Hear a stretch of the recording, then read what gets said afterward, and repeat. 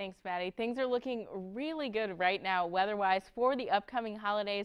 Dealing with a few clouds out there right now, and we'll see those for the next couple days moving in and out of the area, but we'll still get some sunshine out of it.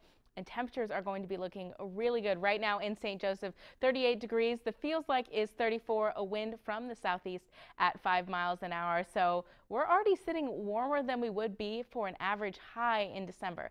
20 plus degrees above average is going to be for your high today. So things are looking really good across the board. We're all seeing warmer temperatures, upper 30s for most of us. A couple of us have gotten into the 40s already. We have a wind from the south that is pushing up that warm air that's going to help us get up to the 60s for a high today and tomorrow. In the overnight hours, I mainly just tracked some clouds, and they're moving in and out of the area right now. We're seeing a little bit of cloud cover in St. Joseph, and that will be throughout the next couple days as you see this large band of clouds move through the area, but we will be getting some sunshine out of that, which is going to help us warm up into the 60s for highs. Here's a look at your hour-by-hour forecast. Great temperatures by 6 a.m. Most of us in the upper 30s or 40s. Wind from the south pushing in that warm air, and we'll see that warm air warm us up pretty fast into the upper 50s and then 60s with clouds moving in and out throughout most of the day. Tomorrow you can expect much of the same. We'll wake up a little bit warmer tomorrow morning because of the cloud cover,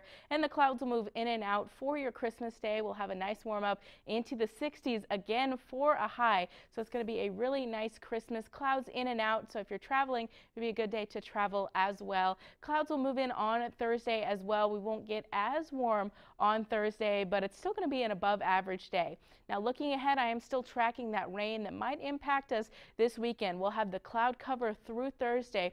Friday, it's looking like Friday late afternoon, early evening. We could see some spotty showers move in, but the majority of that precipitation is going to move in on Saturday and be with us all day on Saturday and then start to tail off Sunday morning. So here's a look at your forecast for today. We'll hit a high of 61, partly cloudy skies and a wind from the south. Tonight, not bad at all. 46, more clouds will move in, and tomorrow a nice warm up to 60 degrees with mostly sunny skies. Here's a check of that 5 to 7 day forecast. Gorgeous couple days ahead, and we'll get a little bit cooler as that rain moves in, but only into the 40s for highs. Stay with us.